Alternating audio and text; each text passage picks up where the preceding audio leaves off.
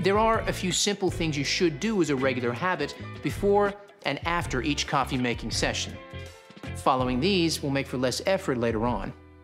One of them is the filter basket rinse. Make sure your filter basket is cooled before rinsing it and the portafilter under hot water. This will remove any coffee oil residuals. If you notice the holes in the filter basket are blocked, dissolve a cleaning tablet in hot water and soak the filter basket and portafilter into the solution for approximately 20 minutes. Then, rinse and dry thoroughly before your next use.